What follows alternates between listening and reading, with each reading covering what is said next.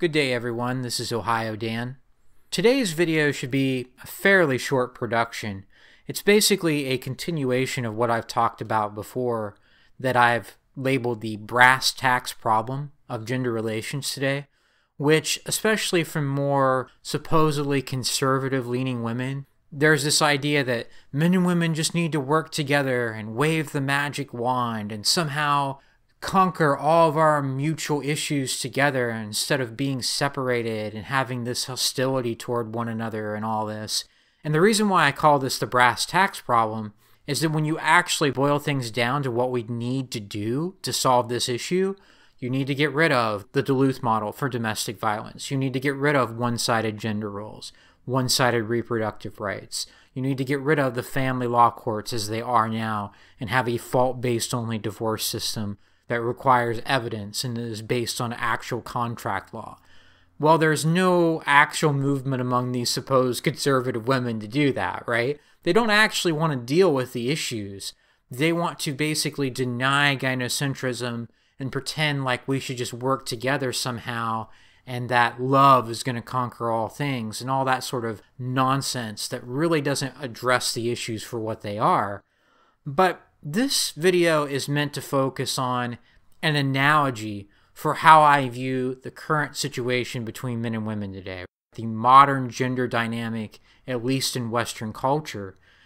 And that is this idea that you are just supposed to basically work for nothing, that you're supposed to work for no pay and be content with that. It's like saying, well, it's time for our paychecks now, for the job, for the work that we've been putting in for the past week, 2 weeks, however often you get paid, and your boss just says, nah, you're not going to get paid anymore.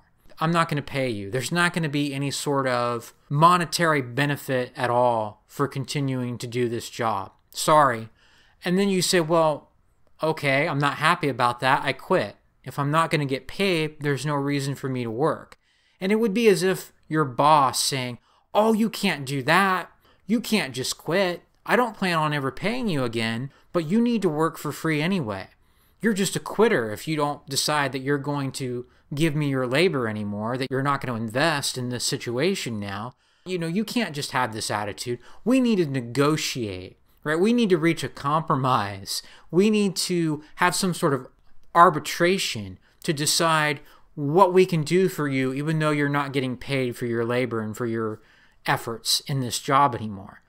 Wouldn't that be absurd? Wouldn't that be something that you would clearly just take as some sort of ridiculous joke and then never do any sort of work for that person again?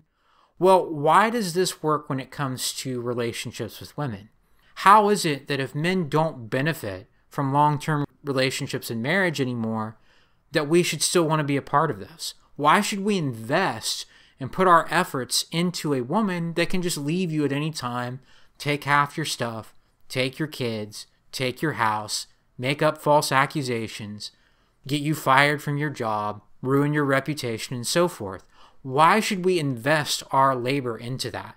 If this wouldn't make sense in any other area of life, why would we be willing to do it when it comes to relationships with women? And that is a big part of what this entire issue boils down to. And I've discussed this many times before. It's just an attempt to hide the facts, to obfuscate the situation so that men don't see things clearly.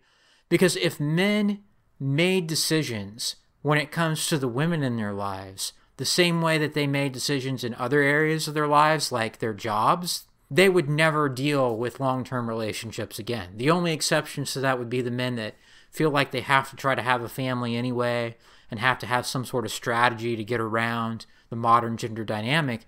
But things are so one-sided in favor of women when it comes to so many different things, whether it's gender roles, reproductive rights. Men have no reproductive rights beyond don't stick your dick in crazy, but then we need to be in an uproar about women's right to abortion of convenience being taken away in certain states in the U.S.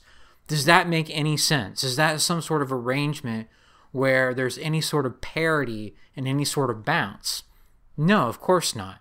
And yet men are still expected to put themselves on the line, potentially get involved with a woman that could at any time just play Russian roulette and decide that you're going to be on the bad end of whatever it is that she decides to do. Whether it's cheat on you, take your kids, divorce you, make false accusations, all the stuff I've already mentioned. Why on this planet would you want to do that to yourself? You wouldn't invest in any other situation where there's no payoff, where there's no return. So why would you do that with women when in the vast majority of cases, there is no benefit to you as a guy for even considering getting involved in a long-term committed situation or relationship with a woman? It's crazy that somehow that doesn't compute when it comes to this particular issue, but it would be so easy to spot this when it comes to anything else like your career or just a job that you were doing. If you're not going to get paid, there's no return on your investment, you're not going to sit here and work for free, so why would you be in a relationship that you don't benefit from? Why would you sign a marriage contract that you don't benefit from? Why would you live with a woman when you know that she could call the police on you and listen and believe her way into a domestic violence charge against you potentially? Whether or not you're actually convicted of anything isn't the point, right? Why would you even put yourself in that situation when that can happen so easily, and it's just up to the will and the whim of the woman that you happen to be with to not decide to do that? What's the payoff there? Like, why have kids that can be taken from you so easily? What is the benefit of doing that? And I guess you could say, well, it's because I want to reproduce and have my genome be continued for generations into the future. I don't see that as a very persuasive argument, but I guess I could understand if men really want to do that for that reason, that that's their choice. You could argue about what is and what isn't payment for you as an individual guy, but for the most part, you're just not getting paid in a relationship. There's no return on your investment.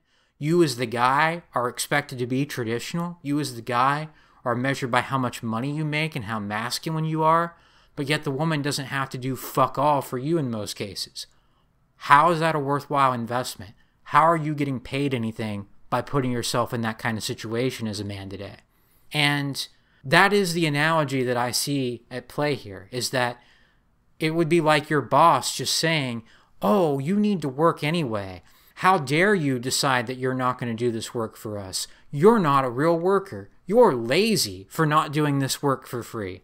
That is like the shaming tactics that are being used against men today to not get married and not have a long-term relationship and commit to a woman. Why would you do that? There's no pay. Those shaming tactics wouldn't work from your employer if you weren't getting paid for the job that you did. So why do these shaming tactics work for men today when it comes to marriage, having kids, or having some form of conventional long-term relationship where you're trying to be the provider and protector for a family that can be taken from you at any time, basically because the woman decides that she's not happy? How does that make sense in that scenario when it would be so clear and so self-evident that in an employment type scenario it would make no sense at all? Now, just one caveat to this. I'm not saying that you can't do things where you don't get payment. I'm not saying that you can't do favors for people, that everything is just about money.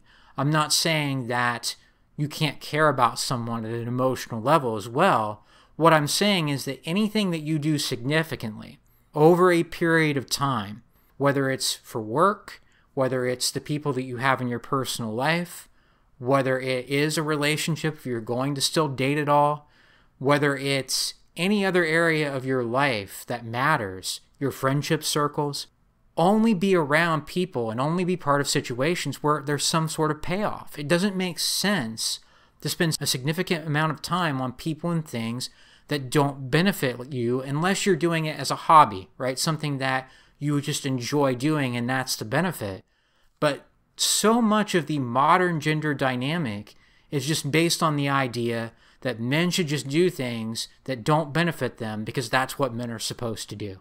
And it's nonsense. That is what so many of these perspectives, whether you're dealing with the feminist women who are usually easier to spot right away and just dismiss everything they have to say as misandry, basically, or your supposedly traditional women out there who will say these kinds of things like men and women just need to work together. Oh, okay, so you're going to get rid of all the advantages you have, all the privileges you have over gender roles, reproduction, the family courts, the workplace situation with Me Too. You're going to get rid of all that now? Oh no, we're not going to do anything about that. Then why would we take this seriously? And that's where we're at with this analogy too, I think, is that if you're not getting paid for something, why would you continue to do that job? If there's no benefit for you to be in a relationship, why would you take the idea of being in a long-term relationship seriously? What is the payoff? Why would you, and I know some people don't like me saying this, they think it's a weird thing to say, but I'm weird anyway, so I'm going to say it anyhow. Why would you try to build a life with a woman, or if people prefer, build a family with a woman that can just be taken from you at any time? It's like working a job where you're not going to get paid, where there's no long-term sustainable thing that you're getting out of this. You're just supposed to do it because, basically, that's expected of you. That wouldn't work in that arena. So why does it work in the arena of relationships with women? And a lot of it comes down to muddying the waters as much as possible and just trying to shame men so they don't see this type of analogy and they don't realize that it's not in their better interest to seriously consider getting married, having kids, and basically trying to live the traditional lifestyle when it's really not a viable option and it can be taken from you at any time. It's really like, well, you may not get paid for the work you do, but you should just do it anyway. There's really no point in putting yourself in that situation. I do believe that more men are figuring this out, and the bottom line is we wouldn't do this with any other area of our lives as men. So why would we consider this idea of working for free or doing something because it's what men ought to do? If there's no benefit to you, there's no reason to do it in any area of your life, including when it comes to your dealings with women, in my opinion. Right? If someone basically told you that, hey, you're going to continue to do this job, but you're not going to get paid for it anymore, and you can't just quit because that's wrong, and you're lazy, and you just need to do it because of other reasons, even though you're literally not getting paid, and we need to negotiate. We need to find a compromise and figure out how you can still do this work without getting paid. You would not take that seriously when it comes to your employment. You would not take that seriously when it comes to your paycheck. Why would you take that seriously when it comes to investing in a relationship, given that this is pretty much the modern dynamic at play? That there's pretty much no benefit for you as a man to get married or have kids that can be taken from you so easily. There's no reason to invest in that. Again, unless you're one of these men that feels like he has to do that. But if you have other options available, why would you put yourself in that scenario? How does it make sense to entertain this idea that men and women just need to work on things together, even women that are your friends and not someone that you would ever actually date? Why would you work on things together with any women that don't have a positive role to play in your life and that there's no payoff in dealing with? And why would you invest in this whole idea of fixing gender relations when, unless certain things are done, things are not going to be fixed?